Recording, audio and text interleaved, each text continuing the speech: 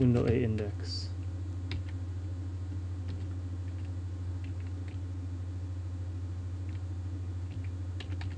I'll put that before the last guy. Like so. Wow, this iPhone is taking forever. I'm gonna have to force quit it. Seems like some state gets corrupted and that prevents a lot of functionality from working properly. Yeah, so I just held it down for a long time and it turned off. And now we're finally starting back up again.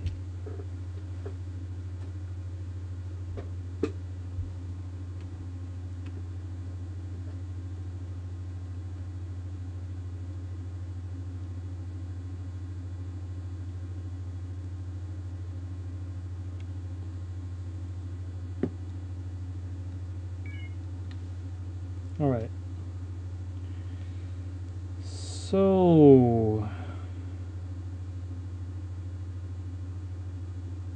what was I about to do now?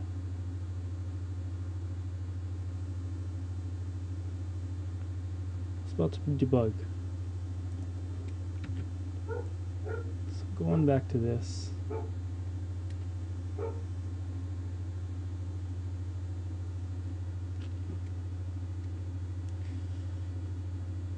Are we going to be able to run now? Turn black. That's a good sign. But that happened last time as well.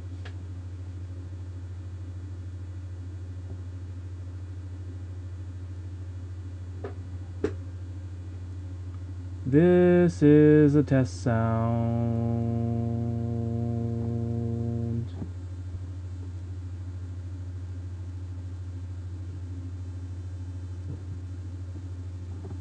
Huh. Interesting.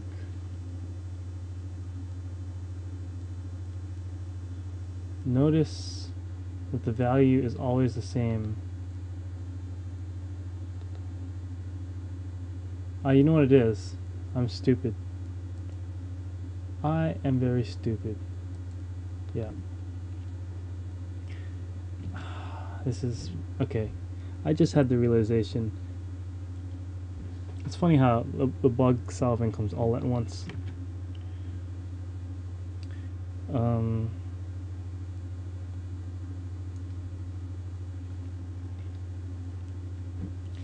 I had to force quit it. I think this restart issue might be related to printfs, because once I terminated this thing, the app started running at full speed. I guess because the output stream disappeared. But somehow, yeah, having this much stuff might trigger the restart, might force a restart. Yeah, but okay, let's look at this data. So this is window A sample, this is the envelope value, this is the index, the buffer index, and this is the resultant value. All the same, negative, whatever. And why do you think that might be? I'm going to guess that the very first value is negative 325 or 325 or whatever. That's what I would guess. So let's take a look. You know what, that might... yeah, it's not going to help us so much. Yeah, but this is the very first value. This is before anything happens. Yeah, and that just stays at 325. And that's because we don't copy the buffer. We are using... this code was modified from a delay buffer. And a delay buffer will work like... I'm going to move...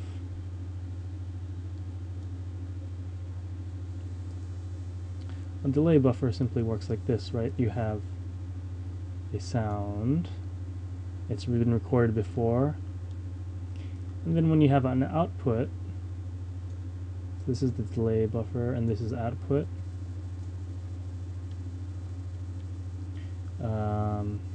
no, input, this is the input buffer.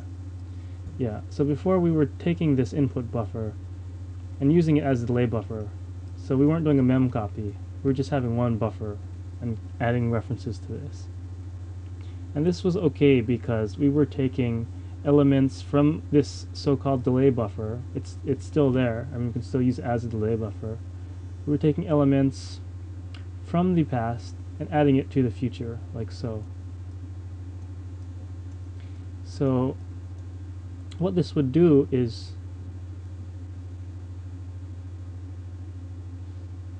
let me think about this.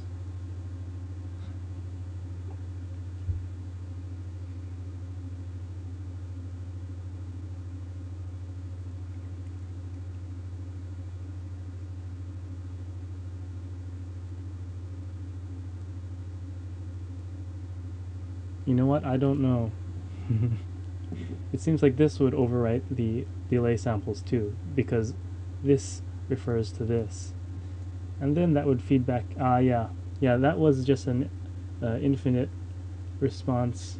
impulse response filter. So you can get neat effects when you do this in short periods. For what we're doing, that doesn't work so well, because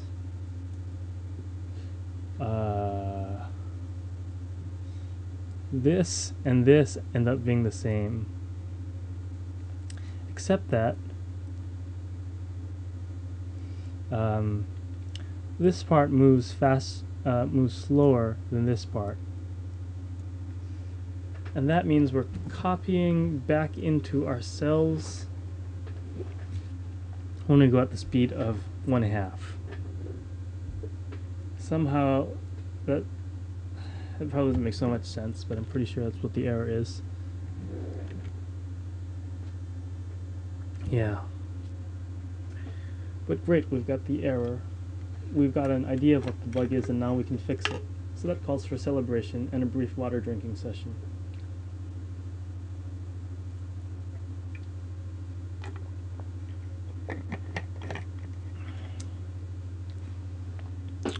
Okay. So we've got here this window table, the delay buff. Yeah. So I'm gonna guess if we make a copy here, yeah, the reason it would work last time is because we were multiplying by 0.5. We were doing a plus equals here, so that's what a FIR filter delay filter thing would look like. You have a plus equals and you don't do an overwrite. But here we're actually overwriting.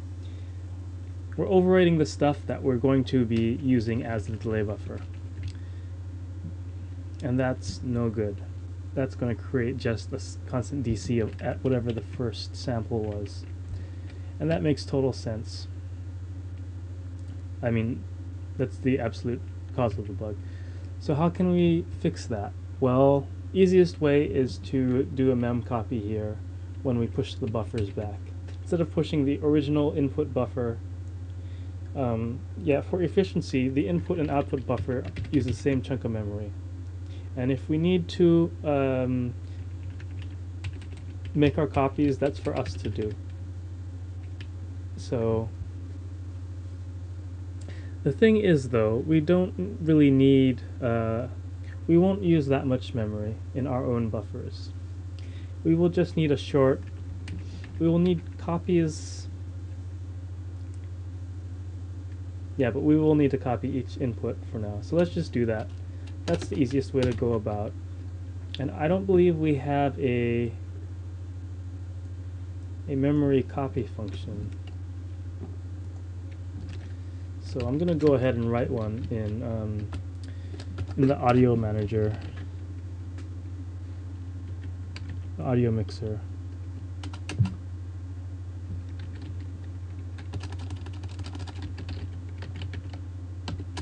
Yeah, so if we look at this, yeah, there's a filter buffer.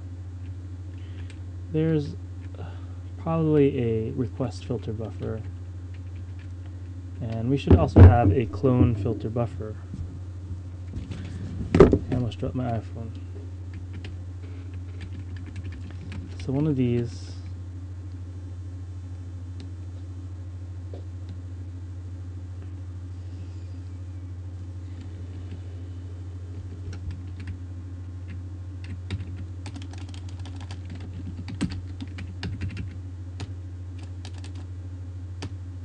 and that will take as input filter buffer.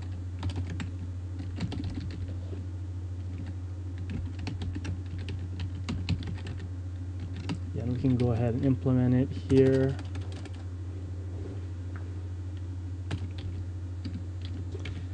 I'm working on my posture every day that I do the stream. It's one of the main reasons I do the stream. And today's gimmick is putting a piece of tape on your back across, so behind my shoulders, right across. You do that in a good while you have good posture, and that will prevent the hunching over, because once you start to do that, you'll feel the tape become taut, and that'll just be a reminder. It's enough for you to not do that. Okay, so here's where the code would go. Looks like we were doing a mem set there.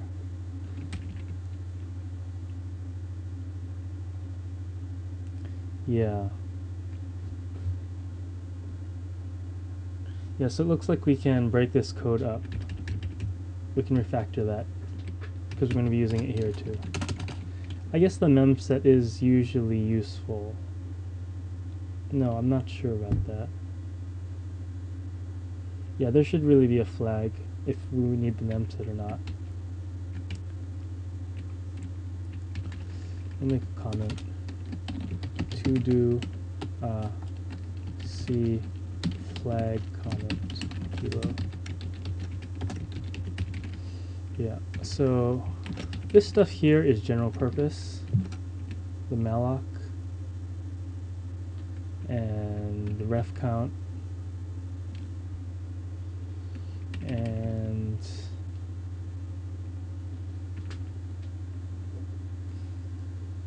the push back is not really needed.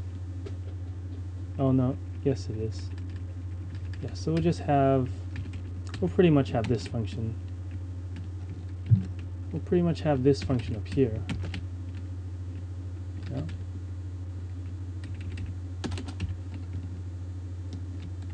You know what? I'm just going to have the memset thing. This is C++, so we can use default parameters. So we just say bool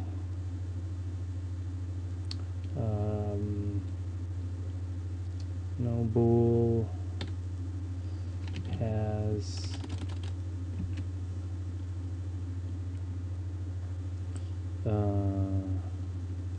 should 0 buff should 0. Yeah. So we just take that,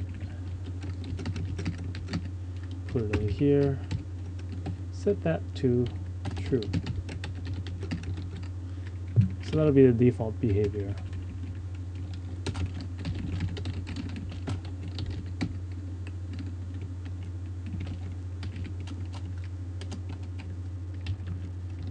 Yeah, and that way we can avoid calling it here, because we want to create a new buffer. So we'll have to do that. We'll call it clone equals request filter buffer, right? And the buff size is just buff. Yeah,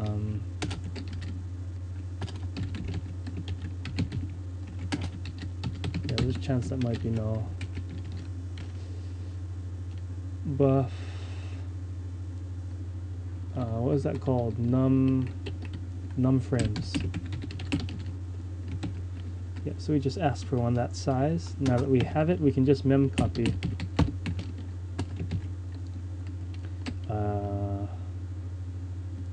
Yeah, and later we might do something clever. I don't know. But yeah, for now we definitely don't want to do something weird, like implementing a cache or some mapped memory that gets, yeah, that's like operating level system stuff. Operating system level stuff. So what we do here is just mem copy, the dreaded mem copy, and we are writing